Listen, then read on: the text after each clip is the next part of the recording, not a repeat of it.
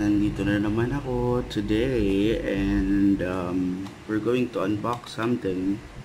Ito yung item.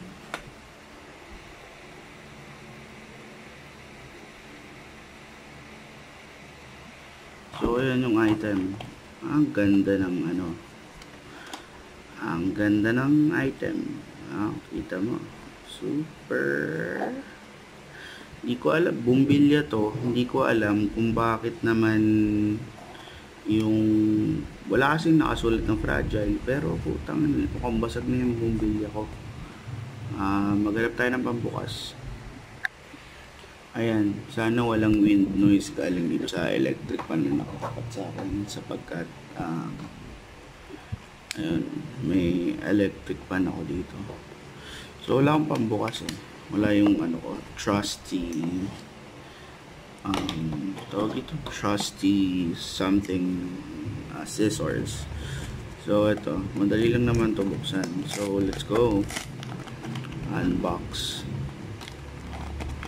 tayo mga tol. Ayan.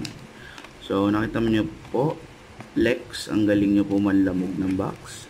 Hindi ko alam kung Lex pa gumawa nito. Actually si Lex humawak lang naman ito ng item, mga using natin stand. Ayan. Actually nawakan lang naman ito mga 1 week siguro. Ayun, feeling ko customs gumawa nito or yung parcel sa China. Yun lang naman yun marami silang humawak ng item, pero hindi natin alam kung sino ang may kagagawa. Malamang to, hindi ko masisisi sa Lex to kasi mas less lang like 4 days lang ata nila hawak yung item, pero hindi rin natin alam. Though at feeling ko customs kasi mukhang binuksan yung item, tinignan muna kung pwedeng pagkakitaan kung may laman na So ayan, actually yung box talagang lamog na lamog, pero itong importante dito, hindi naman tayo ma-priority sa box, pero yun nga, as long as hindi ma-damage yung item. Ayun. So thank you po sa lumamog ng box natin. Putang mas maganda pa yung JNT mag-deliver sa inyo. So ayun, let's move forward.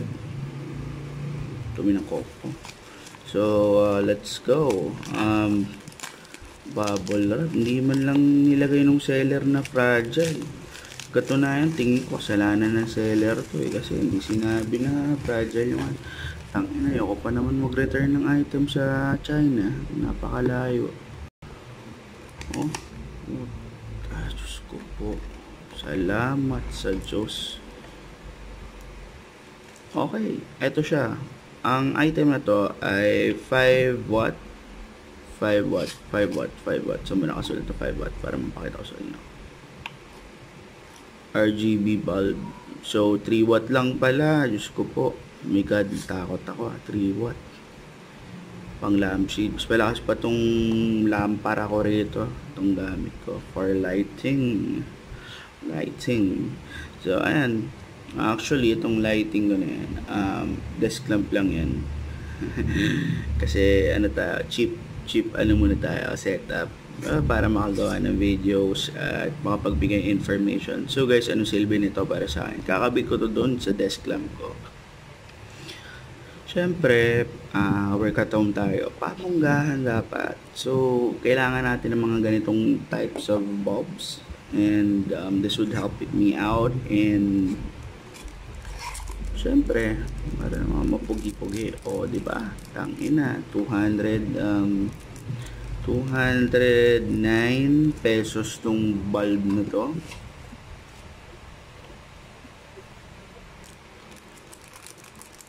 So eto guys, napakagandang remote, napaka minimalistic. Pag hinila mo ata siya, ma-activate na yung battery nito. But let's see on how should we operate this thing para ma-connect May app ba siya? Does it connect via Bluetooth? It doesn't say a thing. So, I think I'll try it first on my bulb. So what we're going to do is first post this video and para malaman natin, eto, napaka cute na bumbilya. Guys, kasi pag tinignan nyo siya, bulb lang siya. Pero multicolor yan. So, maraming mga usong bulb ngayon na ganito. Kasi naglipa na yung mga bulb na ganito yung design dahil sa mga manufacturer na gumagawa ng ganito.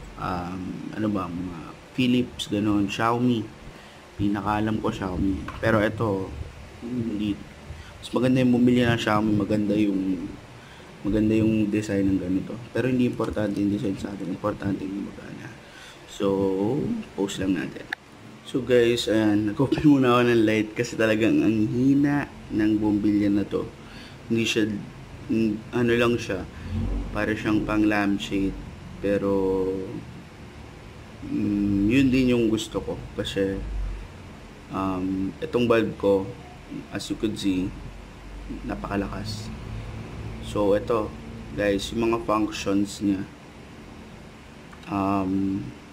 Actually, I'm just using my chart. So, pwede mo siya iset. Very easy to use siya eh. Pipindutin mo lang talaga.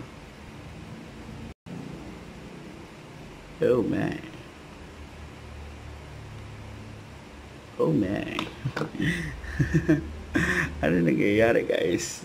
So, kanina, one click away lang siya eh. La, sira na.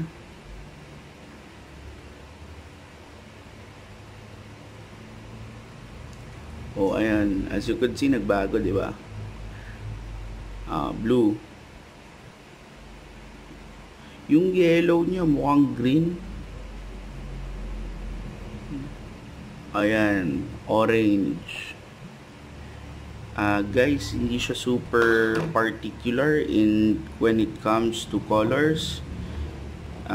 Katulad niyan, hindi mo makikita dito na orange sa video, as you could see.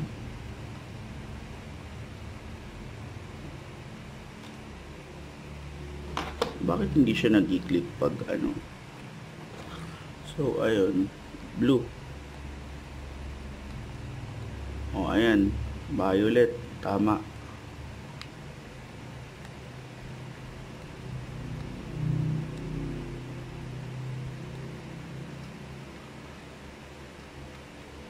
Feeling ko yung controller yun nalamog eh.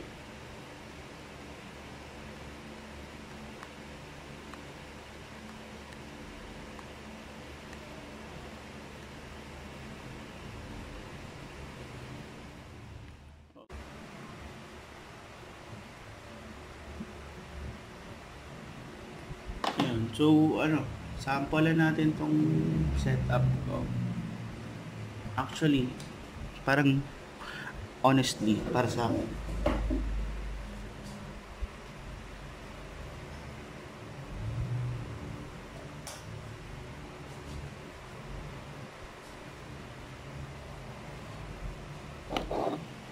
if you're like, ayan,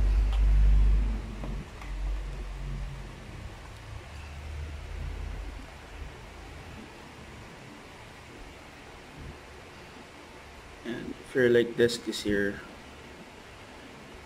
and para kang nagdi-disco.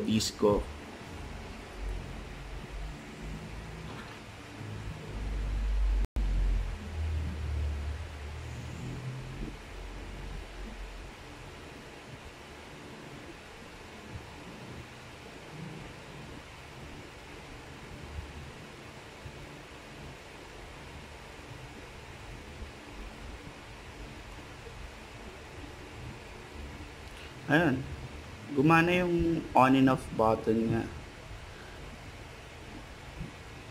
Yun nga lang, hirap pasunurin. Hindi siya super